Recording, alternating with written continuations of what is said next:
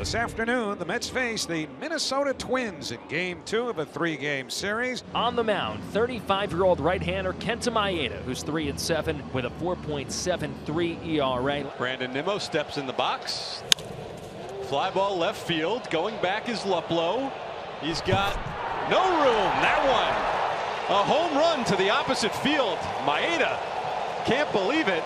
Brandon Nimmo, his 23rd home run of the season. And just like that, the Mets strike first. It's 1-0. And this one, just a pitch that sat on the outside part. Brandon Nimmo has become awfully strong, not only the pull side, but Maeda was just shocked. Nimmo, 16 home runs last year, already up to 23 here in early September. Jeff McNeil will bat. We saw him lower in the order last night with a lefty pitching. McNeil bats left-handed. That one looped into left field. That'll dunk in for a base hit. So Jeff McNeil got a similar hit yesterday, and he's 1 for 1 today. Pete Alonso last night went 1 for 3 with a double and a run scored. Popped up into right field. Matt Wallner doesn't have to move too much, and he makes the grab for the first out of the inning. So that'll bring up Francisco Lindor. The 1-2 popped up.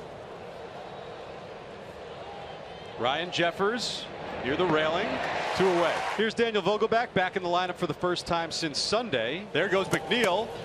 The throw by Jeffers offline and not in time anyway. Jeff McNeil steals a bag. Lined up the middle, base hit.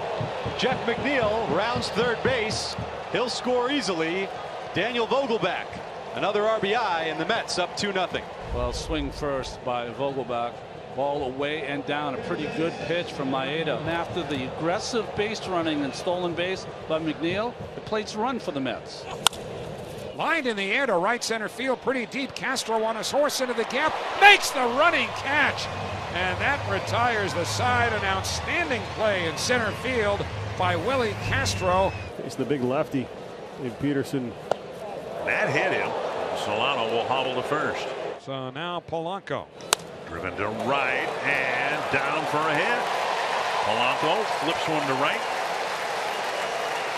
And the Twins start their half of the first inning with a hit batter and a single. Only 2 men on base this time for the designated hitter Royce Lewis. Well, there's that slider. And did Lewis hold up? He didn't. But now you got to deal with Correa, who's been swinging the bat well. Behind him, you got Lupo, a guy who's hit lefties well historically. So there's some depth to this lineup that, when it's healthy, is very difficult to pitch to. The 0-2 from Peterson. Got him looking. Strike 3 called right on the outside corner. Correa not happy with the call, but 3 straight fastballs, and Correa takes a seat. The 0-2 swung on it, missed strike 3, got him with the slider. So after allowing the first 2 runners to reach base, Peterson strikes out the next 3. So 1 away, and it'll bring up Ryan Jeffers, the big catcher, and he is big. Crack to the right side, knocked down by Alonso. Jeffers will get base hit here with 1 down on the second. So 2 men away, and the number 9 hitter Willie Castro coming up. That's hit to the corner. And hard off the wall, Jeffers to third. Falling down is McNeil. They'll still hold. Jeffers, it looked like McNeil fell down in the corner.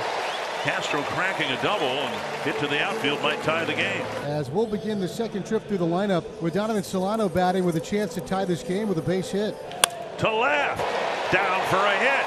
Jeffers will score, and right behind him is Willie Castro. More 2-out hitting for the Minnesota Twins. And this team is so deep, they just can do things that so many other offenses can't. Comes through with a 2-out hit that we're used to seeing now. We're starting to get accustomed to that. 2 pitches, 2 outs for Peterson. Which means automatic fine for Jordan Luplow if he swings the bat on the first pitch. Alonso won't get that one. Luplow with an opposite field hit. He's going to dig for second. Stewart's throw is not in time. Ooh. And Luplow come up. I think the throw on the first hop hit him in the forehead. I think the helmet popped off, and maybe on the slide he ran into Lindor. Got a little bit of a cut there, it looks like. And we'll see if the Twins have yet another 2-out hit in the early innings. Into short center. Coming in, Nimmo won't get there. Rounding third and scoring is Luplow. Another big 2-out hit for the Twins, this time from Kyle Farmer. He gets jammed, but he hits it just soft enough to get it in front of the center fielder. But because he's able to put the ball in play, keep it out of the catcher's glove, Twins are able to score another run and now taking the lead. We were talking about those moments, those at-bats earlier in the game that decide a good outing or a bad outing, and this is one of those moments right now with runners at the corners and one away. And the safety squeeze will result in an out. One of the few times it didn't work. Luplow came down the line with the third baseman, Beatty, but Jeffers fanned on the bunt. Twins will look at it, and they won't challenge it. And now Alex Kirilloff will hit for Solano. Kirilloff takes down an in-ball 4. And it's going to fall to Royce Lewis, who is 0 for 3 as the DH today. That's to left center field and down for a hit. And rounding second and holding up is Kirilloff. And the inning continues 2 on 2 out for Correa. Ball 4, and they're loaded up now for Kepler. A drive, right center field, back and off the top of the wall. 3 runs will score. Kepler to third. He has cleared the bases with a triple. That's the big hit the Twins were waiting for. Exit for Drew Smith. Jeff Brigham, another right-hander, is in. He's 1 and 2 on the year. That'll work. Kepler scores from third, and Farmer has a double, and it's 7-2. Little second serve right down the right field line. When it's going your way, things like this happen. 8th inning here in Minneapolis. Twins with a 5-run lead. Pete Alonso with a high fly ball left field. No doubt about that one. Another monster shot for Alonso here at Target Field.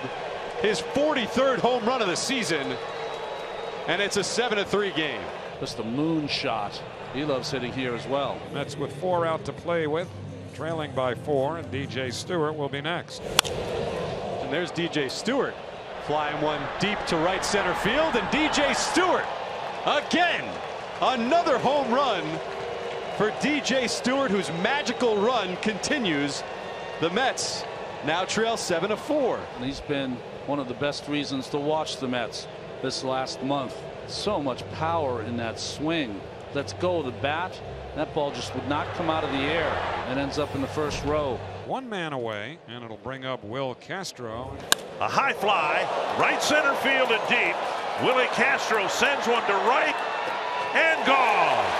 Off the facing of the second deck, and the lead has grown to 4.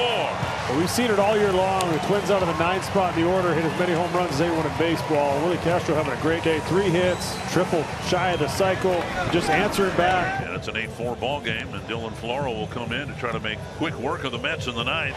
Got him! Floro makes quick work of the Mets, and the Twins pick up another win as their roll in September continues.